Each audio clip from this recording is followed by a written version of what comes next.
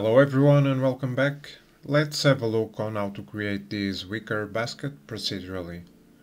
So I'm starting with a line and resampling it, and from there we can use a sweep node set to round tube and the surface type to rows to create these horizontal sections.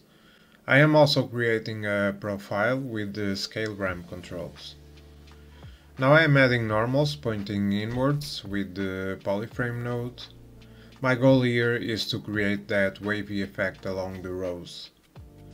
So in this point VOP I am switching between the incoming normals and inverted normals for every other point with the modulo node.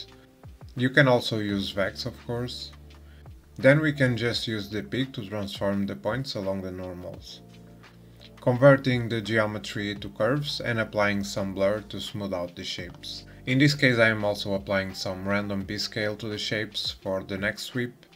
We just need to promote it to a point attribute. Now transforming every other primitive so they are opposite to each other, and finally doing the sweep.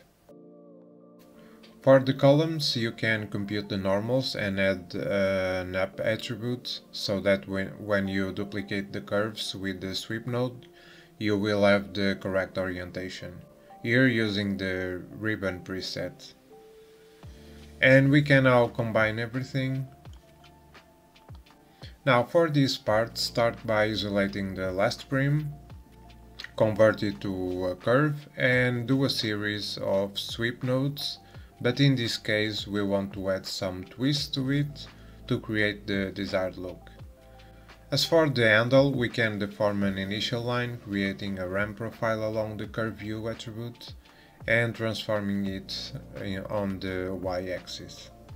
Then sweep it with a few columns and some twist.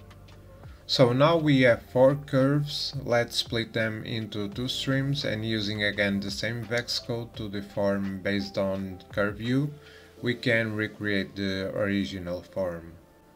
Then just add more lines and mesh it.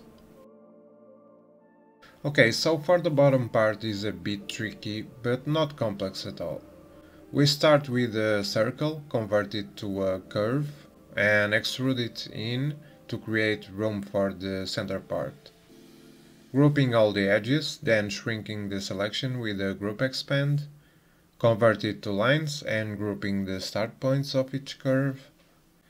And now we want to create the desired shape in the center. In this case we'll use a grid, slightly transformed, and use it as a second input in the fuse.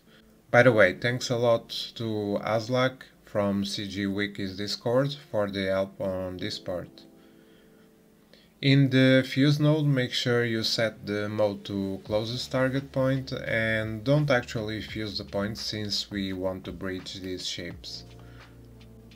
Next we need to create a group for the side shapes. In this case I manipulated the normals to do that, splitting it into 2 streams and using the sort and add nodes to bridge the curves.